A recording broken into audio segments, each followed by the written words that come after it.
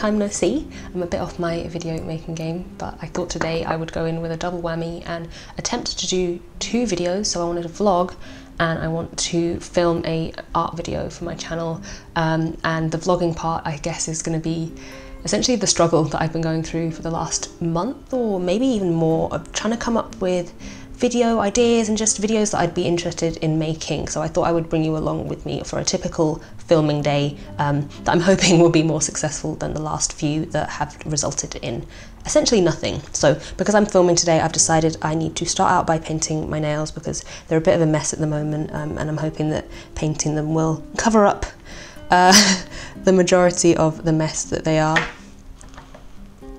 So essentially the struggle has really been just, I've really enjoyed doing challenges and kind of studies and stuff like that, and that is the stuff that I've just been doing in my own time without filming it. But I've got to a point where it's like I don't know what I'm studying for anymore. I want to develop my style a bit more. I want to make art that I enjoy making and just really, I don't know, work on some proper pieces, but then I get around to it and I've got no ideas, I don't feel creative, I don't feel motivated, so I turn back to study to kind of, I don't know, warm up the creative muscles, I guess. And I don't know, it's like a cycle of wanting to make art, not feeling good enough to make it, studying and not knowing what I'm studying for, and I don't know, luckily I've been able to keep up with at least making art in the way of studying, but I really want to do something a bit more fun. So I still don't really know what I'm going to do today, what I'm going to film. It's not a great day for filming because the sun's in and out. I don't know if you can tell, but yeah, the lighting I think will be a bit of a difficult one today. But if I talk myself out of filming today, it'll just keep going on.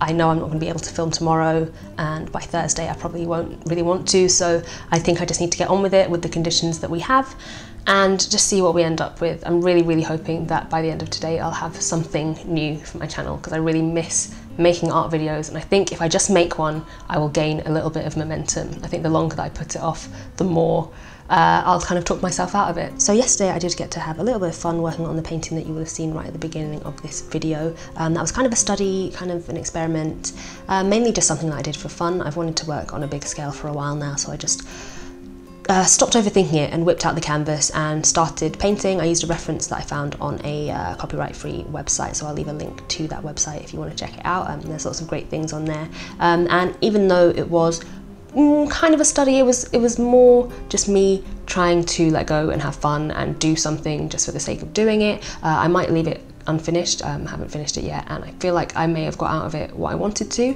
It was nice to just stand up and put some music on and just paint for the sake of painting, but it still hasn't got me any closer to figuring out what I want to be doing, what kind of pieces I want to make, but at least it reignited a bit of joy in me for painting, so I am grateful to it for that. I'm pretty happy with it. I think it's quite nice. It's not something that I want to keep making, but it was nice to remind myself that I could paint. Okay, well, one done. I really need to focus now while I work on my right hand, but I'm starting to feel like less of a bum.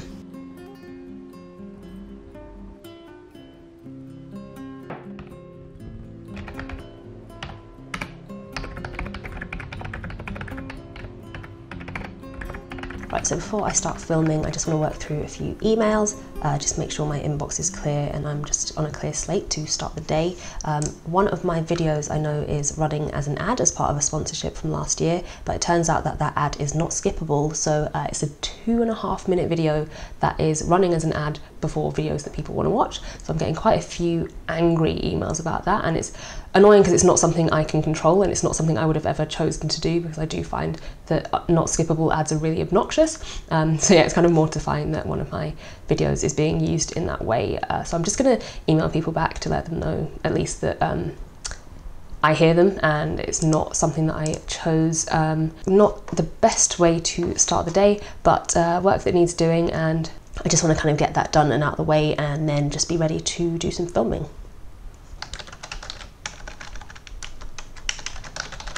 While I'm doing that, I thought it would be good to have a quick catch up on, I don't know, just how things are, what I've been up to. So the flat, things here are coming along really well. We've been decorating very slowly. We're almost done with the living room now. It's really homey. We found some really nice things that we've put in there a couple of unique pieces that we really like. So yeah, it's nice in there. And let's see, the eagle-eyed amongst you may have noticed that there is cat furniture in there. We do have a cat now. His name is Thierry. Ozzy named him after Thierry Henry, obviously. I'm not an Arsenal fan, but I do like Thierry Henry as a footballer, so I will allow it. We got him from Celia Hammond Animal Trust in Lewisham. He obviously is a rescue cat, and the whole process took about a month, not just with him, but just looking for a cat in general. Lots of ups and downs. It was a real roller coaster. It's kind of part of why I wasn't filming, just because I was really invested emotionally, and there was a lot of disappointment and heartbreak, and also lots of highs, obviously, finding him. So, for example, we aren't actually supposed to have a cat. It's in our tenancy agreement that there are no pets allowed in this flat, but I managed to convince the landlord, because we've had a major mouse problem for the colder months. I think it's probably over now, but yeah, we had a, not major, but quite a persistent mouse issue going on.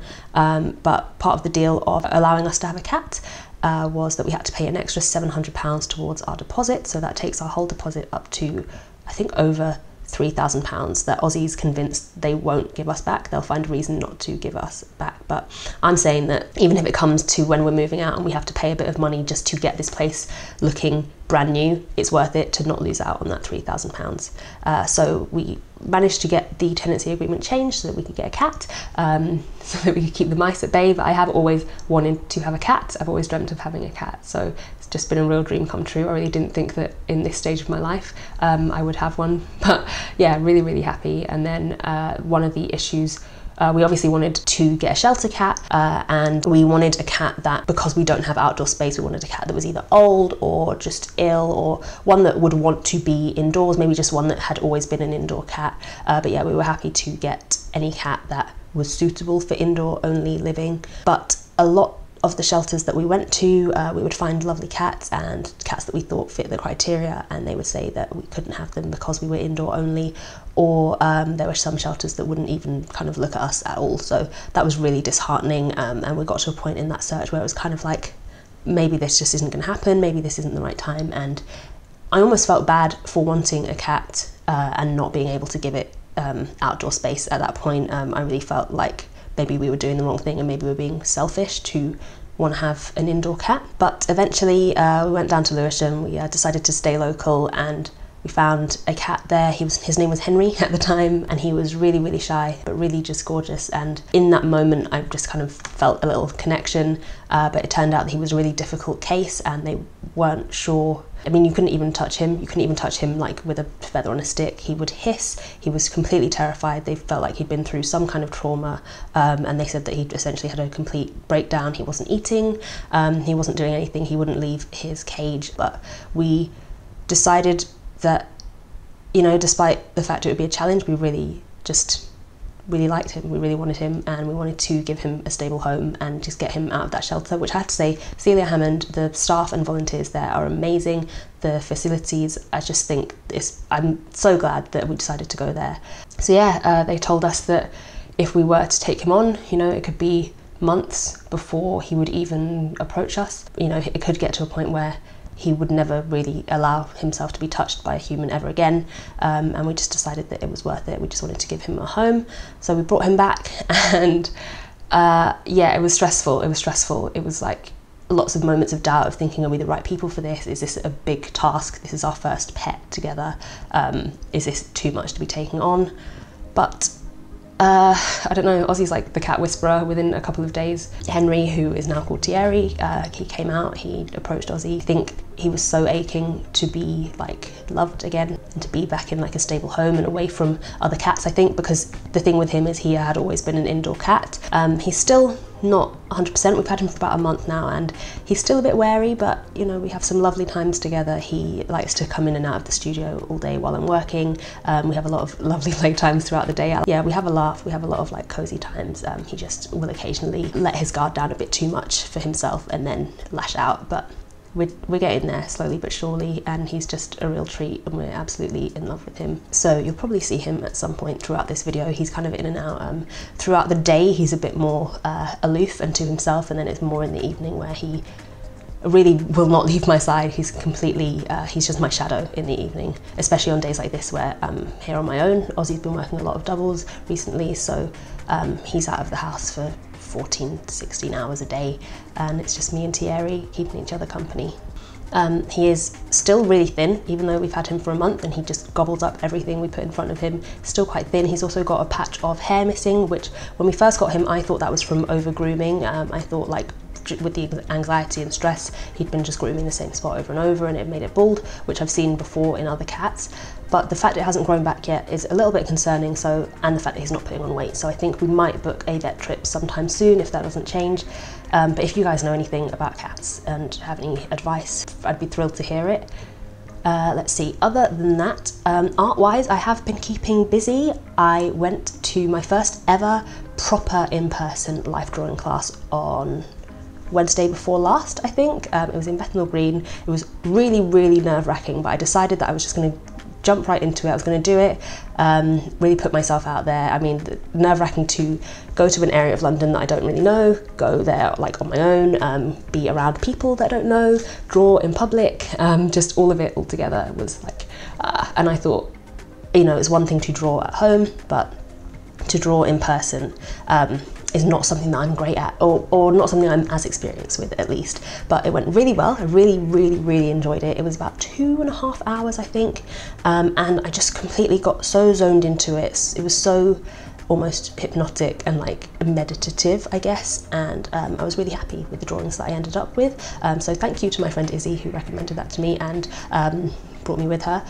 Of course, did this painting yesterday, and then other than that, I've been working mainly on studies. So I mentioned the Nathan Fowkes or Folks class. I remember I pronounced it wrong last time, but I can't remember what I said. So the Nathan F class that I've been taking, I've been working on the assignments that come with that. And also I've been working on my Lisbon travel journal. So my aim at the moment is to actually finish off all the travel journals from the trips that I took last year. So at the moment I'm doing Lisbon, and then I'll have a California one, and then I'll have a Maui one. But the issue with that is, again, with not being 100% happy with the art I'm making or the style of it. I'm using this to experiment, but also, I don't know, they're projects that I've been putting off because I wanted to do them right, and it's taking ages to get through it just because it's not where I want it to be yet. But that's basically what I've been working on. Now I need to carry on with these emails, need to get started with filming. It's already 1 o'clock and I don't like filming too late because I don't want to lose the light. So I need to stop talking.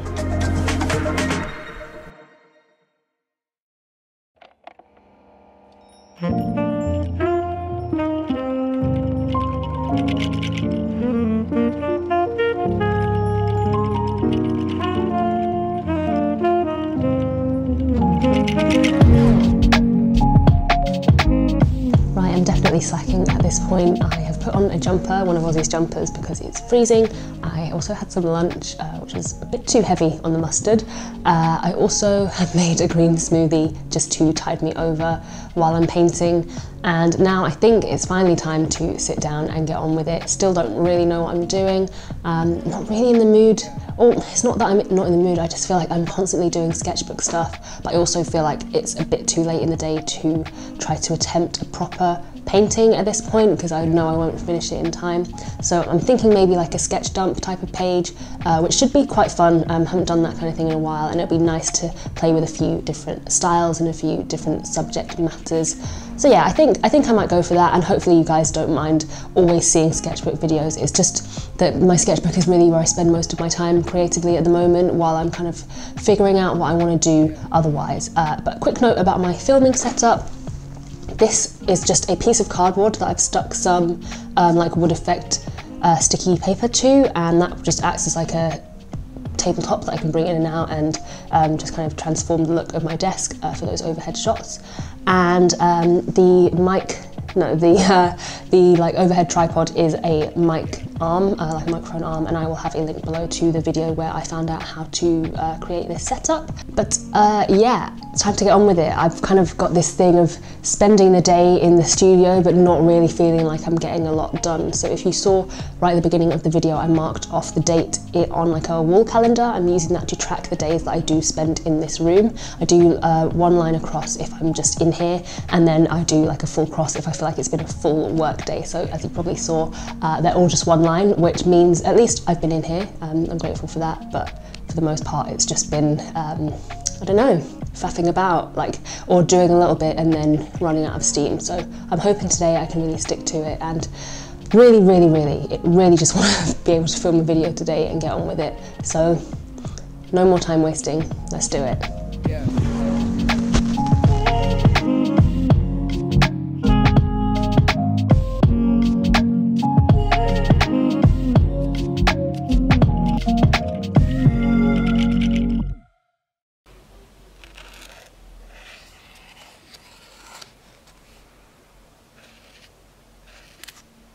Right, well that took a little longer than expected. Had a little helper halfway through who was definitely more of a distraction than a help, and then I also ended up spilling half my drink across my table. Thankfully missed my sketchbook, but it was a little while to clean that up as well. So I ended up losing light eventually. It's about 4:30 now and it started to rain, so it's getting quite dark in here now. So I tried to just wrap it up as quickly as I could. So it's not necessarily to the standard that I would have liked, but the whole point of it was that it was just going to be a normal kind of sketchbook spread just to play with ideas and have fun. So all in all, I'm pretty happy with it. I think the full effect of it is quite nice, and in general it did what it needed to do. I tried a couple of new things. I tested out a couple of techniques that I wanted to, so I'm just going to leave it at that, and I have succeeded in my goal of filming a video today, so I'm very happy with that. Now before it gets dark, I want to head over to the office. I have just one order in the shop this week, but I need to get that packed up and sent out, so I'm going to pop over there really quickly, see my mum at the same time as well, and I think that's it for now. Just remembered that I had a pile of clothes here that I was planning to take to the charity shop, so I'm gonna bag these all up and I'll take them to my mum's because I'm sure she's gonna want to have a look through, see if there's anything she wants in here. I'm glad I remembered this before I left.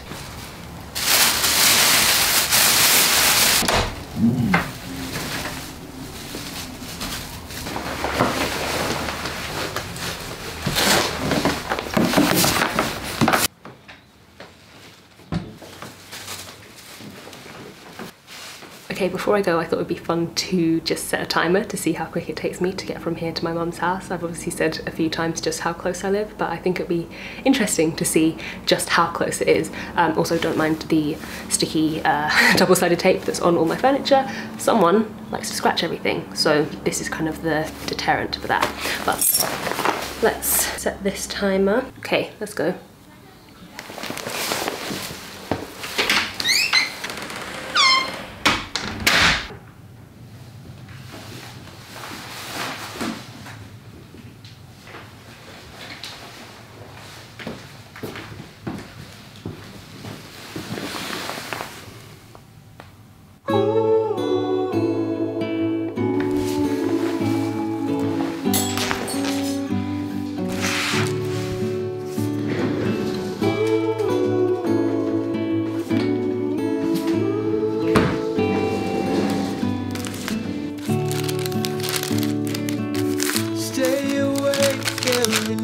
Just to catch one more glimpse of your skin. When I look at the way you sleep, I know I'm home.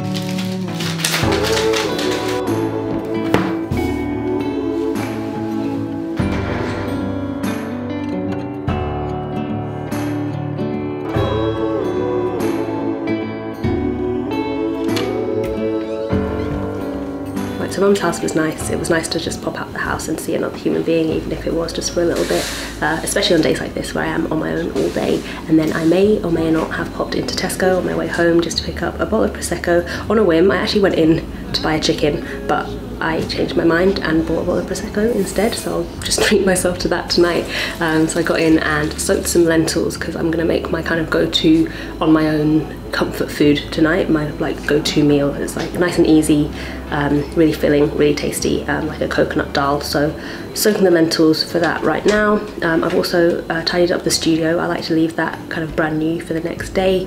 Let's see, fed Thierry, and if I were a good YouTuber I would probably edit at least one of the videos that I filmed today, but it's coming up to about 7 o'clock and I think I might just call it a day work-wise. I feel like I can give today a cross on the calendar because I have achieved what I wanted to. I did film a video for the first time in a very long time, so I am giving myself a pat on the back for that. But for now I'm just probably gonna play with Thierry because I think he wants some attention, and then I will get to cooking. And I think I'll spend the evening eating my lovely food, probably watch something good on Netflix and drink a nice bit of Prosecco.